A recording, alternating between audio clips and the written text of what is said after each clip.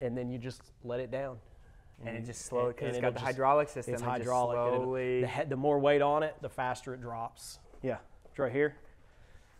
So like I'll show you, watch, you'll see it. It'll go up. Well, it'll make it go down. And it just lands on there. And that makes him nervous. I got so scared.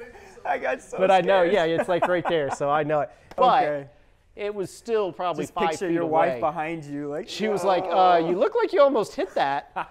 But she won't even get in the cars. And I didn't know how to drive a stick, and on my first day, I think I'm getting it in reverse, and I press the pedal and smash into like a fence. Oh, in front. yikes. And we're at a body shop. It was. You were in a Porsche, and you drove it into a... Let the new guy, 20 years old, wow. just the way my mind thinks. There's groups and there's individuals and there's people that I highly value, and it's like, yes, I respect and enjoy what I do, but I literally walk through life like this, and like it's every connection that I make might be my role that I have 2, 4, 10 years from now. The feelings mutual. So, dude, thank you so much for being out here with us. We've met, I don't know, how long ago? 2 months ago? 3? No, it was cold. It was a little longer. It was maybe a little longer. I think it was longer than that. But Matthew, you are a very impressive individual, being a multi-brand franchisee. And then you also have your podcast, and you're also in the broker network. You do a lot of different things. Yes. And so it was a really natural fit for you to come on the podcast and talk about yourself and what you do. Would you mind introducing yourself and all the brands that you're with, and who are you? Well, I appreciate that. That was a really cool compliment. Father, husband, serial entrepreneur, I guess. So my background is in education, specifically in the inner city. So when I went to college, I went to Wheaton College, played football, ran track, and my degree is in criminal justice, criminology, criminal justice. The goal was to go into these inner cities and be the presence that is often missing in those areas, right? Like you hear about a lot of gang violence, and you think about the avatar that fits into that violence and who's actually doing it. These are kids, and kids that the homes are broken, yes, but the communities are suffering. And so my hypothesis at the time was, if I can go in, I can bridge the gap between a lot of these communities and the resources and the opportunities that I've been able to see in my personal life. And so I graduated from Wheaton in 2013, went to a school in the west side of Chicago, Chicago Hope Academy, worked there for a couple years, lived on the west side in Humboldt Park. Crazy, crazy experience, man. Is that a rough part? I don't know anything about Chicago. Humboldt Park specifically, you're in a Puerto Rican neighborhood, but I lived on an African-American street where the majority of people that lived on my street were black, but it was in a Puerto Rican neighborhood. So just imagine, there were probably 2 or 3 rival gangs that all kind of combined in that area. One of the last weekends I was there, just coincidentally, this didn't cause me to leave, but there was actually a Puerto Rican festival at the park, and a drive-by came through on the street, and we had bullets come through our window. Wow. And I'm literally sitting on the couch with my roommate watching TV, and we would hear shots fire off from time to time, but we'd also hear firecrackers, like fireworks. Yeah. And we'd never, like the game was being able to determine, you know, guys from the suburbs, right, determine what it was. Yeah. And my roommate is sitting there, now my brother-in-law, and he's like, oh my gosh, we gotta, dude, it's fireworks, take it easy. The next second, window shatters, we're both on the floor, and it's like, whew, man, I'm leaving 2 weeks, man. I'm glad I'm getting out of here. Wow. But yeah, that's what I did. So I did that in our Chicago Hope Academy is a private school, Christian-based school. Man, I love what they're doing there. Very special. The Mosquito family founded that school, and they're doing amazing things. It's a great day to be an Eagle. Like, those guys are awesome. I moved to Dallas in late 2014 and didn't really know what to do. My wife's family had moved down from Minnesota and just kind of set up camp here. My wife was still in school. She transferred to DBU. I took a job in sales, working at a call center, making $200 a day. Loved the team, hated the job. I mean, imagine me, from what we know, like I'm moving all over the place, and I got to sit and I got to make calls at a desk in my little cubicle. Just think about that. Oh, I know it because I've tried to do it myself. I've taken jobs before that I quickly realized I shouldn't have taken. I lasted 7 months, and it was That's the typical discipline in its own right. It was the typical, like, I would have dreams of making phone calls and then wake up to go make phone calls, and it was torture. I mean, I was depressed. Yeah. So you were making, these were sales calls? Sales calls. How many a day were you having to make? The goal was 200 dials a day. Oh, God. And that's an auto dialer then. You were dealing with an auto dialer. I'm sitting there, I got a list, and what FanCloth, they actually got bought out by BSN very recently, and BSN actually recently just shut them down. But we were a fundraising company, so we would set up these apparel fundraisers, customized apparel for schools. I'd call the head coach of the softball team and say, hey, instead of selling cookie dough, let's set up this fundraiser for your school. It's free for you, no cost. You just got to get your kids to go out and sell this apparel. And so it wasn't a hard sell, right? And me being a coach, I could engage with these guys. I had just actually started getting good at it, but I couldn't do it anymore. So I left there thinking, what am I good at now? Well, I got my personal training license. I started tutoring, SAT, ACT tutoring. I started working at Prestonwood Christian Academy as a coach, and then I got a job for a guy who did sports camps for kids. Okay. So I'm doing all these things, do that for about 5 months, and then think, let me just wrap this up into my own hustle. I start Hero Athletics, teach, train, build. So I'm going to teach you I'm going to teach your mind with academic tutoring. I'm going to train your body with athletic development, and we're going to build a community, and we're going to build you as an individual. So I offered life coaching as well. So those were my 3 And these platforms. are high school age kids? Middle school to high school kids. Okay. And so now I'm going to churches and to schools pitching my program. I last about 2 months, and I take it to a school in South Dallas, Cornerstone Crossroads Academy. Okay. Down in South Dallas, connected to Cornerstone Baptist Church. Okay. Christy Lichtenberg is the executive director there. She heard my pitch, said, we don't have a space for that, but we like you. Would you come on full time? So this was a very synergistic place from where I was when I was in Chicago, much smaller, more intimate setting, same demographic of kids. So I came on, I was a life coach. I started a leadership program, and we started our work study program. So Cornerstone is a second chance school where the demographic of students, these guys either got kicked out of high school, they got arrested. I mean, my range of students that were coming back to get their high school diploma, my oldest, now I was 24 at the time, the oldest student that I was a life coach to was, I think, 38. Wow. And he'd been in prison. And I'm 24, and I'm his life coach. Wow. And he was coming back and trying to go back through school. He was coming back and trying to go through school. Now, Cornerstone has modified itself a little bit. They have 2 platforms now. So one is a GED program focused on getting the students in and getting them set up with a trade. Then that's where the work study program that we started back in the day has developed, and that's kind of what that's turned into since I left. And then they have the classic high school approach that is geared to get the students to college. So the school, I was on the board for Cornerstone after I left. So in 2016, my dad retired from Apple Computer, bought Mosquito Joe, put me in charge. So I'd been at Cornerstone for a little over a year and a half when we started Mosquito Joe. But actually in 2019, they approached me, and I came on the board for Cornerstone. So it was a really cool full circle moment. And I just actually left the board this year in February. Super hard decision, but it was the right decision because, like you said, I got a lot of stuff going on right now. And for me, I got to figure out how to focus in what I'm doing. And I wasn't able to really give what I felt I should be giving. So what was your role on the board? I mean, you're really young to have already been on a board, especially for something like that. That's a good point. Most of the members of the board, they were members of Watermark Church, which partnered with the school, especially early on in its founding. They were more financial contributors. They were donors that wanted to speak into the direction.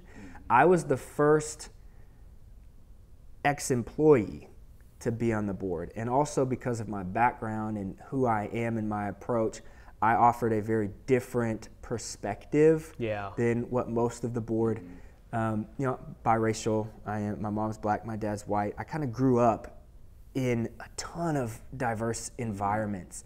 And most of the board, these guys are mainly white, older, wealthier. There's a much different perspective. There's a bit of a divide between they didn't relate as much. And Christy Lichtenberg, the director, I respect her so much.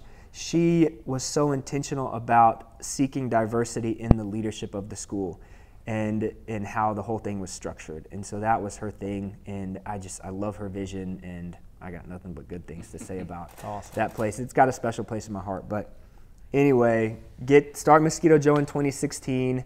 I got married on March 12th, 2016. My dad flew my wife and I to Virginia Beach for corporate training, franchisee training. That was your honeymoon? On March 13th, 2016. We fly out, come back, That's launch commitment the right there. And been in it. Did he go with you, or did he just send y'all to learn it? So at the time, he was like retired. Like, he was living in Austin. He bought the business up here in Dallas, and he had gone to like the Discovery, and I'm pretty sure he went to Academy at a different time than we did. He had to know how to run the business, right. And it might have been a requirement for him, but the way things matched up, we went on our own. And you grew up in the Austin area, the Austin suburbs. Pflugerville, Texas, man. Oh, okay. Yeah. So you know how to spell that. You know how to spell it. Oh yeah. What letters to start with? P? There we go. Did I get it? I could have just as well been wrong on that. We got it. I'm literally thinking, okay, it's been a while since I've driven south on 35, but the only reason I know it is because south on 35. You see that sign, you can't miss it, man. You can't miss it. And I only know how to pronounce it because growing up in middle school, I had a friend. Her name was Joy. I don't remember her last name, but her name was Joy, and she was from Pflugerville. Nice. And that's the only, between that and the highway sign is the only thing I know about Pflugerville. Yeah, Pflugerville, man. Special place in my heart. I love Austin. Grew up there. I like DFW. It's grown on me. Yeah. For 10 years now. Yeah. So now, you've lived here longer in your adult life than you did there, pretty much. Yeah, because when I graduated high school, went to Texas State, went there for a year before transferring to Wheaton. My sister graduated from Texas State. Nice. It wasn't it? It was called something different before. Southwest Texas back in the day. Way back, yeah. Yeah, that's where my sister got her undergrad. All right. Sweet, so man. She still lives in Austin. She's lived in Austin since she was 18. She left Allen. Had to be older sister then. Little sister. That's my little sister. She's 3 years younger than me. Okay, so what year was she there? Might have been there around the same time. I have no idea. Hold on, yeah, you're right.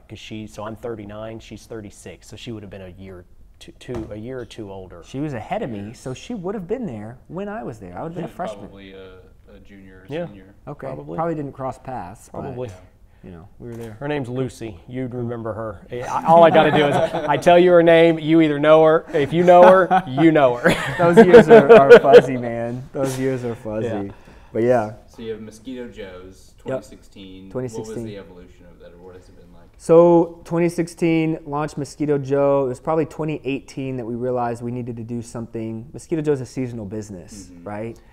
And this was, sorry, I didn't mean to, multiple territories? I know you've told me this before. We started, my dad bought the Waco territory first. Okay.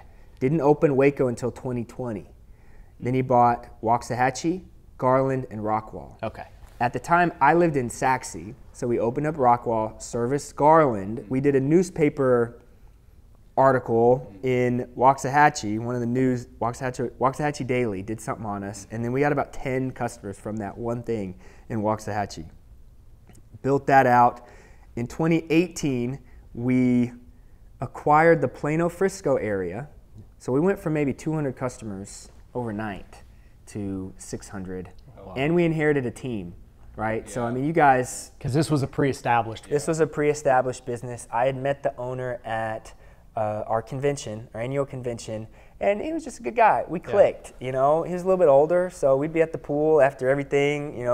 Have a drink in hand, and he's showing me memes, and I'm sitting there laughing at him, oh yeah, it's funny. After the 20th one, you get kind of old, but I'm indulging him because he's a good dude. Little did I know that a couple months later he would approach me, and this is the thing, relationships and the power of networking. You never know what's going to happen when you engage and put yourself out there with another person. He reaches out. I remember it was my sister-in-law's birthday party, and I take a call. It's in beginning of February, so maybe a month after the convention. Calls and is like, hey man, we're going to sell this business. And there's 3 other people in the DFW market that we could sell it to, but I really like you. And I think you guys would kill it. And like, oh man, I don't know how I'm going to fund this thing. We don't have the money. Well, we'll figure it out. And we did. That's awesome. And so that was the Plano territory. Does that stretch in north of 121? You've got Frisco and Plano, Frisco, a good chunk of Prosper, everything in Allen and McKinney that is west of 75. Okay. McKinney and Allen kind of split. So my guy Michael Seitz owns the other half. I was going to say there must be one guy that owns. There's only we one border guy. each other. I was going to say you across. like border each other, so, like you almost have him locked in, boxed in. He kind of has us boxed in, because we're on that west side. So if you look at the Dallas North Tollway and 75, we're within that. You've got all that, and then he's got above, so the Prosper, Salina. You go up to Anna Melissa, and then back to East down McKinney. Out. He's kind of have this boxed in. So the goal is one day he buys me or I buy him. Yeah, it's sense. the only. So how many territories is he? Is he 2 or 3? He has or is that 3. Just 3. Okay. I'm so jealous of his setup. It's beautiful. It's beautiful. So see, it feels like based on what you're telling me and what I know about these zip codes, you've got the premium zip codes. We have more premium. You have way more premium. We've got some nice density. You have like some of the best in my mind. You have some of the best zip codes in the country. We do. If you look at franchising and how the industry, how the franchising world works, every time a new brand launches, it's in that area. It's one of the fastest selling franchise locations Collin County in the entire country. And then Rockwall County. Those are the 2 best counties in Texas, basically. 100%. So I got a nice setup. That leads me to ask, why did that franchisee sell? Why was he looking to sell in the first place? I think there was some personal stuff. I think he was maybe a little burnt out. I think when people get into franchising, they get, and we can talk about this. Franchising, it's kind of like the Wild Wild West, and it is an area that needs to be disrupted a little bit, in my opinion. I agree with you completely. Yeah, I knew I you could would. get on a rant, but I want to do that when I get on your podcast. Okay, we can. And you get a lot of people that get sold a dream and they live a nightmare. Yeah. And you get these franchise sales folks that are out there that, I mean, there's the way the commissions are structured. I mean, you can make so much money selling brands. The C-suite consulting world of the franchise industry it's crazy, man. I think it's got a lot of good. I love the industry for a lot of reasons, but like you're talking, it's got a lot of bad. Yeah, and a lot of people get taken advantage of. And that was one of the things for me when I looked at, what's the next thing I want to do. I saw that I have a lot of value that I can give and add to the space. And even though he had an amazing area, what he thought what the business was going to be was not what he felt that he had. And the work that he was having to do in the business wasn't necessarily what he wanted to do. And I tell people now, when you're looking at a franchise, it's not necessarily about the widget, but what the widget can do to help you meet your goals and build the vision and legacy that you want.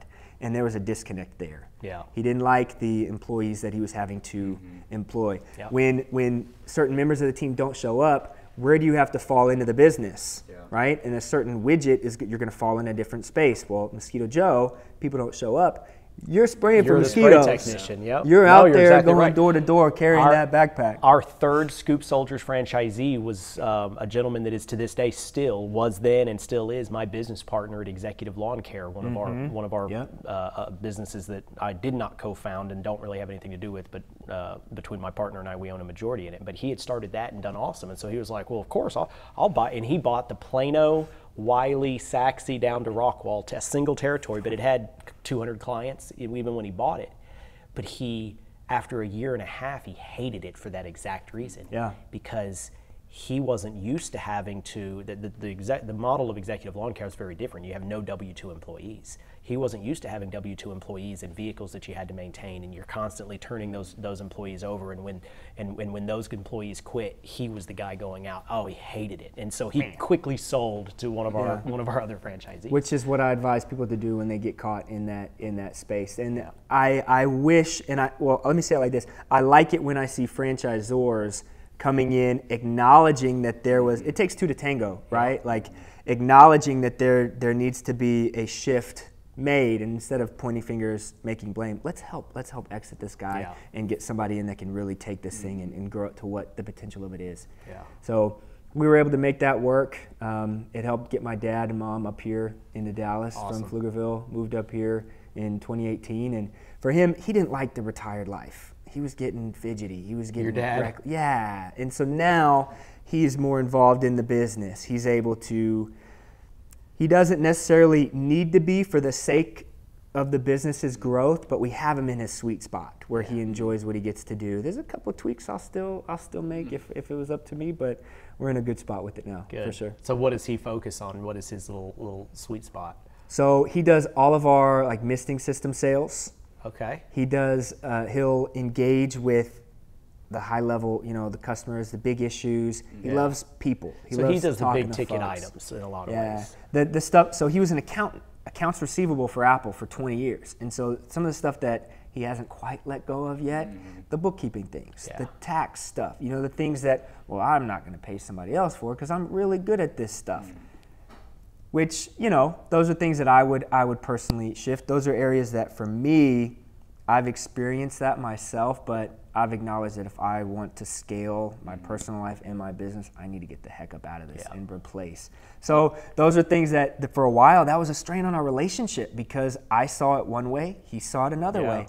But with the way that we've grown and scaled to this point, I've acknowledged that this was his initial investment and it's his legacy, and I am here to kind of help serve him in that. And so how can I help structure the business in a way that he can kind of come in and have a purpose in it every single day, which kind of led to me looking to do and expand in other areas. And so is Groovy Hughes, is that something you did separately? So yeah, Groovy Hughes is a completely separate franchise with a completely separate parent company that we've done completely separate LLC. He doesn't have any technical ownership over it on paper. He helps with it, I imagine. But he's involved. So every Monday, we implement EOS.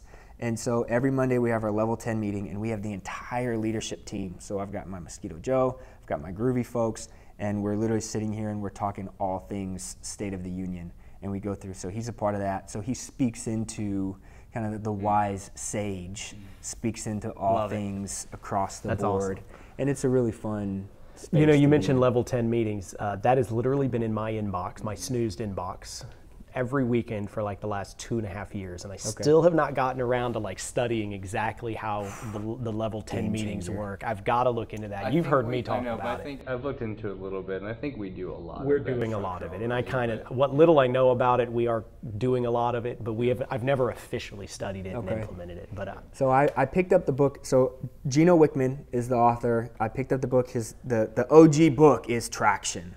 And then they've built a whole EOS library. EOS stands for Entrepreneurial Operating System. Okay. And the system is EOS, and they have this whole library. So I picked up Traction in 2020, and I started looking at the book, like, this is too dense. Too dense.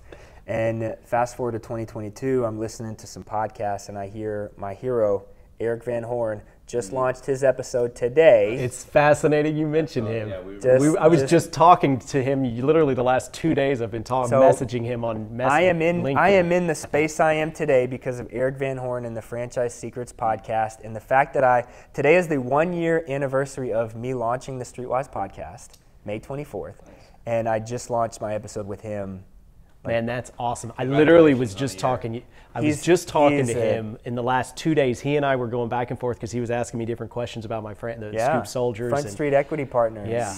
I came across his, I think it's Facebook actually. It's his social media group on Facebook. The Mastermind? Yes. That one, yes. Yeah. And I got in, I joined into it in the last month or so, and he was messaging me, and I was a little slow to respond, to be honest with you. I felt a little bad, but I'm just bad about Messenger. But yeah, I've literally been messaging with him this week. That's awesome. That's a small world. That's crazy, small world. So I'm literally listening to his podcast on a run. He's talking about rocket fuel, which is like the Cliff Notes version, and it talks about the difference between a visionary and an integrator. Integrator is the guy that beats the drum, runs the day-to-day. Visionary, I think you and I might relate on this. A lot of ideas, can't stay still, 20 ideas a day, maybe a minute. Half of them are not any good, but there's a gem in there somewhere. I'm a visionary, but I was sitting in the integrator seat. Okay. And my visionary was kicking the legs out from under the integrator. And so I had to figure out how to adapt that. And we've adjusted our business structure immensely since kind of going back through and and studying that whole stuff. That's awesome. So. Yeah, much more visionary, and I've got a team of people now, thank goodness, to do the same. That makes sense. I've got Ben, I've got Jeremy Langlitz, my VP of Business Administration, and he takes care of like the insurance. He's going in for his accounting degree. He's literally he'll have his accounting degree by the end of the year. That's beautiful. And then Cynthia Hernandez, our Vice President of Operations. And basically, whenever I think in my head of something I don't want to do, I pretty much think of one of those three. Which one of them is it going to be? Ben, Jeremy, or Cynthia? Which one of them is going to do this? Oh, that's beautiful, man. But that's beautiful. Right keep them people, busy. right seats. Yeah, I think I'm actually turning more visionary than. In a lot of ways, you are. Yeah. So Ben and I just partnered. It's a constant struggle. We're in the process of partnering. You mentioned the accounting side. Your dad doing all of y'all's accounting. So we just adjusted our FDD at Scoop Soldiers and at Chorby. This year, we're actually going to mandate our franchisees use White Picket Team for their accounting, which is the company we're partnering on. The company I started 5 years ago, but we're partnering on. And the reason we're doing that is not necessarily, it's because we've recognized that every single P&L and balance sheet that is being managed by White Picket already, half of our franchisees already use White Picket. The books are beautiful. They're clean. They're up to date every Friday, technically even every day, because our controller right now is literally up every morning at 4 a.m. and he syncs everything, and so the books are basically real time. And then every franchisee that uses some other source, their books aren't bad necessarily, but they're not synced up. They're not the same. They're always different. And you can imagine what that does to a franchisor with your item 19, it's especially tough. because we're so transparent with our item 19. When you look at Scoop Soldiers item 19, we've pretty much laid out our entire business in the item 19. Mainly because I have a big mouth and I want to be able to say what I feel like saying, and so I've got to put it in the Might as well put it out there. Got to put it in the FDD, but we've got to. We recognize this challenge that the books are completely. You know, when you got even just 15 franchisees, let alone 100 or 1,000, every accountant does the books a little differently. Yep. And so that's something we've done recently. It can get super messy if it's not done. So Neighborly has tried to go back and add systems, and because I think they're a little late. Now you're dealing with these franchisees that have been in the game for 10 years, and they want nothing to do exactly. with it. And I've gotten some pushback even with our little system. You know, still an emerging brand, still constantly in a state of change. We're just starting, starting this new. But yeah, we've gotten even a little bit of pushback on it. Yeah. But it's like, I'm not doing it because I'm like just this shrewd business person that just wants to control everything. Oh no, I'm doing it because the system needs it. And a lot of franchisees don't see what the franchisor sees, and they're not looking at the bigger picture, and a lot of them don't care. No, too. They don't. And that's kind of that's something I've learned too, is that a lot of franchisees, like when you mention the FDD or when you mention the handbook, I mean, I'm pretty guilty of this myself, but they've never actually read it. Like they don't actually know what's in there. I talk to my neighbor franchisee. Exactly. We chop it up a couple times a year. I'm good. Let me do my thing. Yeah. That's probably the majority of franchisees out there. Exactly. Across the board. Yeah. Exactly. So, how many franchise businesses do you own? So Mosquito Joe and Groovy Hughes, the two. Okay. So far, you're a multi-brand franchisee with those two brands. Right. But what's the Christmas lights? So Hero Home Services started in 2018 because that's what we were talking about. Like, thank you. See, that's why we got to have. That's exactly why. Dude, you're That's awesome, exactly man. why. Yeah, he keeps us on track. We realized it was a seasonal business, right? So I wasn't able to keep my guys in the off season, and I didn't like having to start over every year. So what can we do? Christmas lights. And through networking, I was always talking about, oh yeah, one day I'm going to start a Christmas light business. I said it to the wrong person, or the right or the wrong, depending on how the right person. And I get a call one day, and it's like, hey, so and so gave me your name and says you do Christmas lights. I didn't have any structure, but it was like, oh, time to go. So I was like, yeah, we do, for sure. And I took a bunch of like YouTube video notes on how to quote Christmas lights. Went out there, completely butchered, didn't get that bid, but we ended up doing, I think, 10 to 12 Christmas light jobs that year. Next year we did 20, next year we did 30, and the last couple of years we've done about 60-ish, 50, 60 awesome. jobs, you know. The year before was, okay, let's make this profitable, and then last year was, how do we do this without me having to get on a single roof? Yeah. And we did it. Yeah. I didn't do a single Christmas light. Congratulations. Which the year before, that's a whole other level. When it was making it profitable, I did every single roof. I'm in the Cougar Paws. I'm up there. I'm on top. I'm doing all the crazy stuff. My wife is. Yeah, I was going to say. She forbade me from doing it. So I was like, all right, I got to figure out how to I was going to say, that's more outsource. risky than race car driving. If you ask me, I'll be honest, and I hate to say this, I kind of hate to say this, but Chorby's done Christmas lights for, I think 2017 was our first year. Okay, so you got a couple years on this. So, and we've got, I think we did around 200 jobs last year. I hate Christmas lights. It makes me so nervous. Every time around Christmas, I'm like starting in July, we start talking about safety. Like we're talking about safety all the time, but starting in July, we start talking, okay, are we training the guys on ladders? Are we doing what are the newest safety measures that we can take, the new tech and the new different, I say tech, the new gadgets that are keep you safe, because those roofs just make me nervous. The roofs, man, the ladders, kind of the structure and the angle, and you got, back in the day, it was just me and my dad, and I'm the one that's got to climb up, and he's at the bottom holding the ladder, and it's a little shaky, and he puts a little rock next to it, and he's like, "You'll be fine." Yeah, exactly. Like, no, man. But that's I grew up, funny, the very first year I had experience with Christmas lights, I was 18, might have even only been 17, but it was the first Christmas that I graduated high school. And I needed to figure out what was I going to do for the winter, the seasonality of a high school kid mowing 100 yards a week or whatever. Yeah.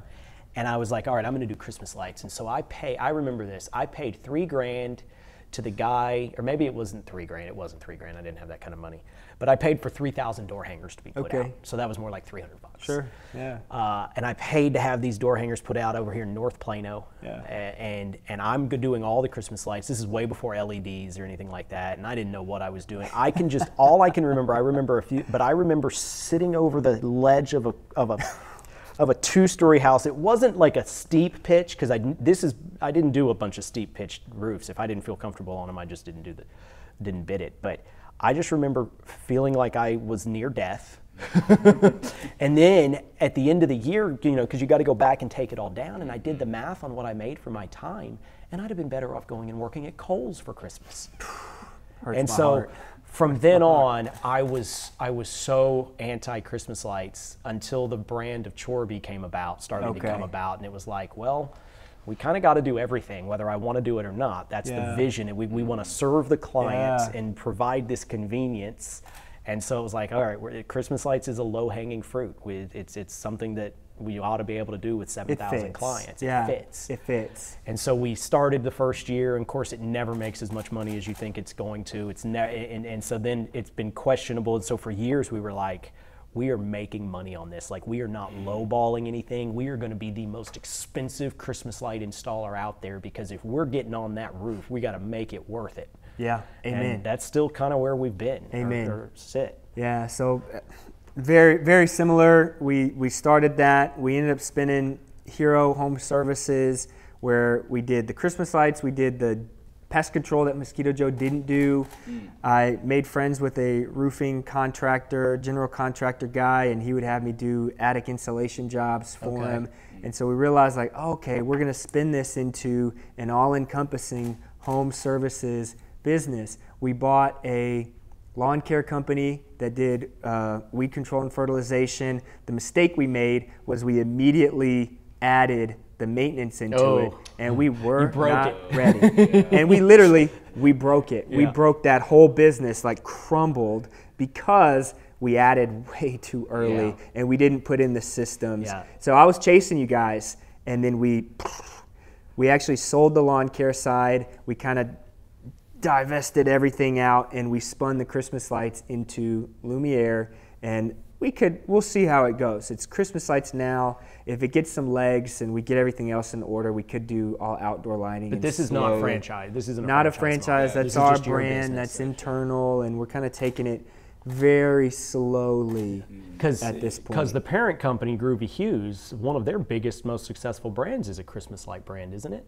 Blingle, yes. Blingle, yeah. Horsepower has they've got Mighty Dog Roofing, Blingle, Gatsby Glass, Bumblebee Blinds, Heroes Lawn Care, Groovy Hues, iFoam, and Stand Strong Fencing. So I was just listening to, on the way back from Atlanta on Monday, I came across in my downloaded YouTube, I download podcasts and then I'll listen to them, but this one was like 2 years old. Okay. And it was the founders of Zach Butler, Zach Josh and Skolnick. And I was it was from 2022, but they were talking about having 25 brands by 2025. 25 by 25. They're not going to hit that, I don't think. Well, they've pivoted, Okay. and instead of brands, it's verticals. Okay. And so the thing about Horsepower is that they've got the internal call center, they've got the marketing platform, they've got the Z-Books, so the bookkeeping stuff. They're requiring you use their books? Yes. They're do their accounting? Yes. I would think so, yeah. Yes. And so they have all these internal verticals along with the brands. I think what they found is that aggressive launch is not super conducive to the health of the franchisee. Right. And they're making a lot of changes right now with the FDDs and for new franchisees coming in. I think everybody's gotten kicked in the teeth a little bit, and I think in time we'll figure it out. Yeah, they'll figure it out. They know what they're doing. Yeah, they'll figure it out. Those are some smart They're like guys us. They're over ambitious. there. They're super ambitious, but yeah, I'm very interested to see how things kind of change and adapt as everybody grows, moving forward. Yeah. So what are some lessons that you've learned as a multi-brand franchisee? Ooh. Man, so I would say if I could go back, timing is everything, not just in the nature of like the seasonality of the business that you're in. Painting is a hard business to launch in the fall because it takes time to ramp up, and then you go into a pretty dead season. So think about that. When is the dead season? The winter, Christmas, holidays? It's never dead, but it does slow down when it gets cold. Christmas, people aren't really spending big money on big projects. The spring and summer, it floods open. The other thing, in adding the second brand, you got to be super intentional in making sure that your first brand is like streamlined and ready to go. For me as an owner, Mosquito Joe didn't necessarily need me, but for Groovy to launch successfully, because also I'll say, caveat to the third point, you got to make sure you're capitalized well enough. We had minimum the amount of money necessary to launch. I would advise you to make sure you got minimum plus some. Yeah. And so we were significantly leaning on Mosquito Joe to help support. Like Groovy doesn't pay rent. My general manager salary is currently being split from Mosquito Joe to Groovy, which is fine. That first year, he was actually still needed to be leader in Mosquito Joe. And the guy that we have that now is killing it as a leader, well, it takes time to develop if you've never been in a leadership role. And so there were some things that Groovy kind of fumbled a little bit in the beginning because the main guy that I needed alongside me to help me grow this business, his mind was distracted. Yeah. Right? And so that would probably be... No, you're exactly right. Those are some big lessons that I make sure you're well funded, you're paying attention to the seasonality, your first business can survive without you.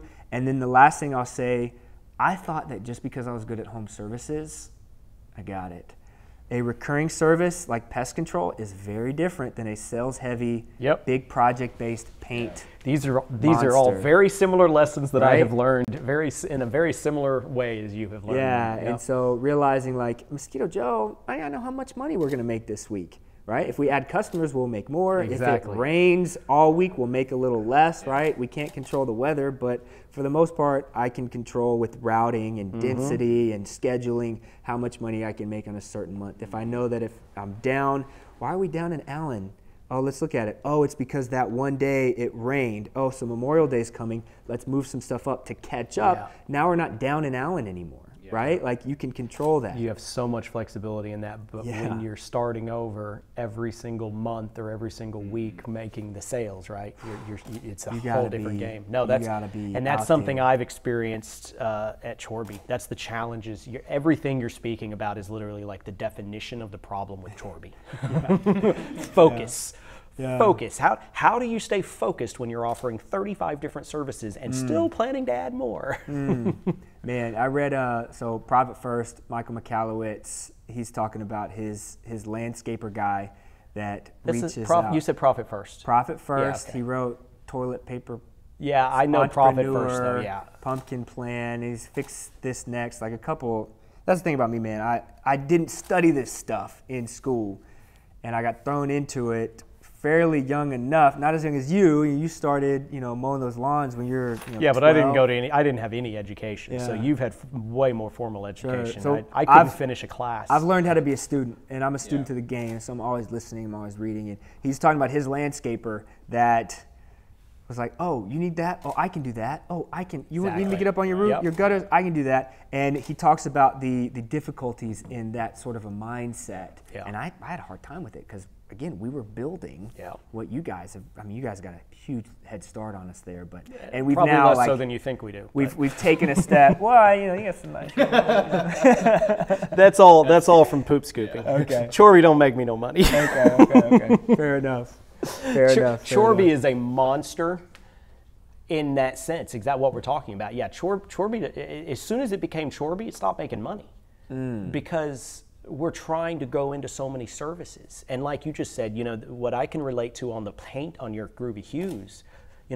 My background is lawn mowing. Yeah, there's a seasonality to it, but like you say, you grow it. You get a client, you're going to keep that client for 3-4 years. Yeah. By and large. Yeah. And it's recurring. And then we went in and we really wanted to build a tree trimming business. Actually, inspiration from Monster Tree Service, Josh. Yeah, there we go. And so it's like, we want to build this tree. Well, it's a whole different game, like you're talking about with Groovy Hues. You have to resell. You have to, first off, have branding and have the credibility to be trimming trees, and it's a whole nother ball game. Yeah. And at Chorby, I'm using one of numerous examples. It was like that for tree and shrub. It was like that for plumbing, which we went into last year, which cost 10 times more than I thought it would. Literally, I'm not exaggerating that. I thought it would cost X, and it ended up costing 10 times X. So plumbing is similar. Like right now, our strategy for plumbing is, break even on the commercial side, and then we can focus on building more of that recurring. Sure. But handyman services, that was one that, frankly, in a lot of ways, it just bombed. Like we spun our wheels to the point that now we don't even actually technically service or do handyman services because, again, we were trying to do so much. We're spread so thin. To do what we need to do at Chorby, Chorby's a $7 million business. I'm sorry I'm taking time here, but Chorby's a $7 million business. In reality, we've got to spend $7 million a year, which we don't have, just to market the services we have to actually build the brand. And it's because we don't have that, it's just this constant grind. Man. Yeah. Now, luckily, I have an awesome team. Yeah. And that's one thing that the benefit and the beauty in Chorby is that I've got this incredible team. We have extremely low turnover, like ridiculously low for the services that we offer. Which is huge. Huge, awesome buy-in. We have an incredible leadership structure, starting with our vice president of operations, all the way, and our director of agronomy, and our manager of fertilization, weed control, and so on and so forth. We've just got this awesome leadership team. So it literally runs itself. But yeah, it's a grind for them, and even as an entrepreneur, it's like you want it to happen so much faster than it's going to happen. Yeah. Oh, I feel that, man. I can relate so much to it. That's kind of why I went into instead of trying to wrap everything into one. What if I can build an operations team, and then look into these franchises with some already established structure, and then just add them into the team that I have. So I have a team of leaders that can operate any specific brand, and that's the vision that we've been working on now on that part of it. We just gotta figure out this groovy thing, and we're getting there. I wanted to bring that up because you mentioned like you have a leadership meeting that happens every Monday. Yeah, every Monday. Who is on that team? So it's me, my dad, whose main focus is, think about him as general manager of Mosquito Joe. I have my sales and marketing leader, and then my general manager for Groovy Hues, and then I have my field supervisor for Mosquito Joe. And so the field supervisor, he's the one that mentioned earlier, kind of came up underneath my now general manager and was lead tech, been my lead tech for a couple years, showed so much promise, would always ask the right questions. And I'm a big, like, you do the podcast, you learn how to ask questions. You can always tell the caliber of somebody based on the questions that they ask. Especially you get somebody and you're looking at a leadership position because you can see where their mind is at. And so for him, it was like, yes. It took him a while to figure it out, but he's in a good spot now. He's doing good for us. So it's that group that meets so we got the technicians and we got the crews that we will engage for 30 minutes right before and then send them out. Like, y'all got to go because we're about to talk about you. And then we do it. We hold it down. Awesome. That's an important aspect because, if you look at the individuals that might be watching this who might be interested in owning multiple franchise opportunities, that team that's going to help you run it because you can't do everything yourself. Like, that's an insanely important, what you alluded to as well. What are those key elements of what you need to have in your leadership team to be able to actually operate and scale it? Dude, I love that question. Thank you.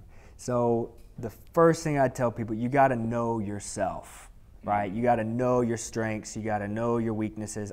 The way you nerd out about these cars, I can nerd out about personality assessments for hours. And I really think it's important for people to dive in and really study yourself, because if I know my strengths and I know where I want to be, I know the role that I can fit into this business, especially during the launch.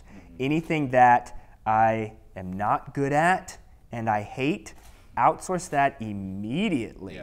And then go from there, right? Like, as you reach scale, you can outsource more things. But I think early on, it's important to really identify who you are and who you're not, and then build a business that you don't want people that are just like you, but you also want people that can buy into your culture and that can fit into the puzzle piece like we talked about earlier. I think that's really important. So you just hit on the next thing I was going to talk about, buy-in. How do you get people to buy into it? You got to buy into it first. Like, you got to have, I'm big, EOS has taught me to have my core values on paper. Me, I have them on, I'm a whiteboard guy. Like, you go into my spot, there's whiteboards everywhere. And I got my core values on the wall that you can't come in without seeing the core values. And if I know it, I pitch it, I preach it, and they don't have to truly understand why they exist, but they got to know that they're being graded on those things. Another EOS concept is the people analyzer. And when you have your core values, anywhere from 3 to 7, right? Yep. You set up a scale, and you're like, all right, how you grade each individual person. You either give them a plus, they exude this with excellence. You give them a plus minus, they're okay. A minus is they don't have it. With your leadership, you establish, all right, what are we willing to accept here? If I've got 5, I need 3 pluses and 2 plus minuses. If anybody has a minus, they really can't be on the team. Like, there's a permission to play bar. Patrick Lencioni, another, he talks about permission to play bar. And it's like, if you can establish the permission to play, you can build on that later. Like my core values. First one, ideal team player. It's a Patrick Lencioni concept. Humble, hungry, smart being emotionally intelligent. What book is that? So ideal team player is the name of the book. Is the name of the book. What is the book that I've read of his? It wasn't. He's got 5 dysfunctions of a team. That one. That's the one. That's another top one that I got. So I knew the author's name. I couldn't think of the book that I had read of his. Ideal team player is my number 1 core value. You got to be humble, hungry, and smart to be on the squad. 2 is you got to give best effort. Like, you might not be good at a task, but if you're a student, you're willing to learn and try your hardest, I'll work with you. The next one is value adder, problem solver. You got to seek to add value. Don't come to me with all your stuff. Like, if you're just bringing me problems, I really don't need you. Like, you got to at least try. Hey, here's a problem, and I think we could do this and this, and then I can help you assess which direction we can go. The next one is best. I already said best effort. The next one is service, service, service. Service your team, service yourself, and service your community. And if you can do those things, we can really build something special. That's awesome. That's great. Did I say 5 in this one? I said 4. I don't know, but they were Ideal good. team player, best effort, value adder, problem solver, and then service. See, this is why I always stick to 3, because I tend to forget anything beyond 3. It's the ADHD, man. It's the ADHD. That's why I literally, on my podcast, I just interviewed an ADHD coach, and she talked about the whole working memory thing, and she told me a skill that you can like use is like writing stuff down and having the notifications. That's why when I walk into the shop, everything is right there in front of me. Because my working memory is not the best. No, mine either. I know exactly what you mean. We just actually established 3 core values specifically for Chorby. OFT. I'm gonna try my best, but I'm gonna need your help. It's OFT, OFT. Now I'm quizzing myself because it's literally been about 3 weeks since I've put some thought into this, and this is a perfect example of how I'm bad at remembering it. Let me think here. Ownership mindset. There you go. Future-minded. Future-focused. Future-focused, thank you. And transparent. Transparency in all things. Transparency in all things. I knew it was transparency. Yeah, those are the Chorby core values that Love it. But we do, including me. I've got to get better at talking about it on a weekly basis, because that's Chief the only repetitive way. officer, man. That's what the leader. Yep. He's got to repeat this stuff over and over. And Oh, over I think and they'd over. all agree. I'm pretty good at that. feel Repeating myself. I feel that.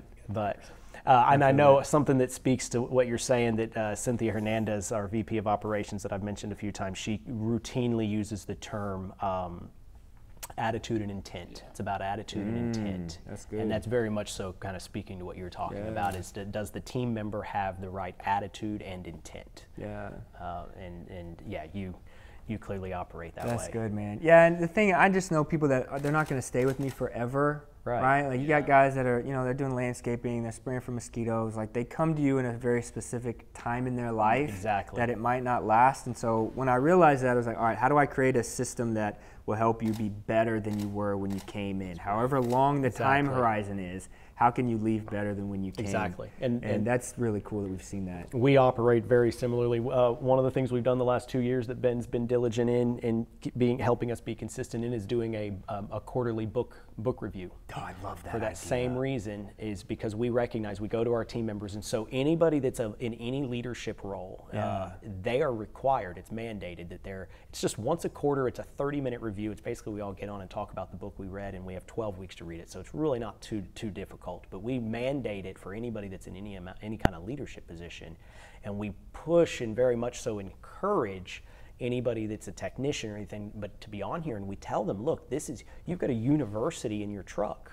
You've got Bluetooth, and you've got all of this content, YouTube, all the different everything. YouTube in itself is better than Harvard, frankly, and so use that. And we want to help you with that.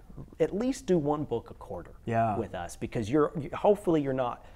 Many of you won't be here forever. Some of you will, because we all also encourage entrepreneurship and encourage that if you want to be a future business owner, talk to us. We can help coach you in that.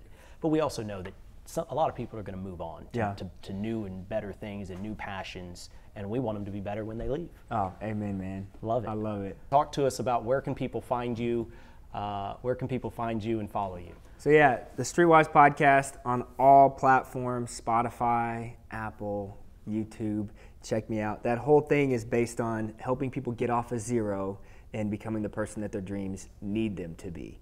And it just so happens to be through my lens as a franchise owner and a franchise consultant. I'm on Matthew McReynolds, you can find me on Facebook. LinkedIn is my biggest platform. Instagram, I'm trying to do the whole TikTok thing, but I'm getting there. I know what you mean. Hit me up on any platform. Follow the podcast.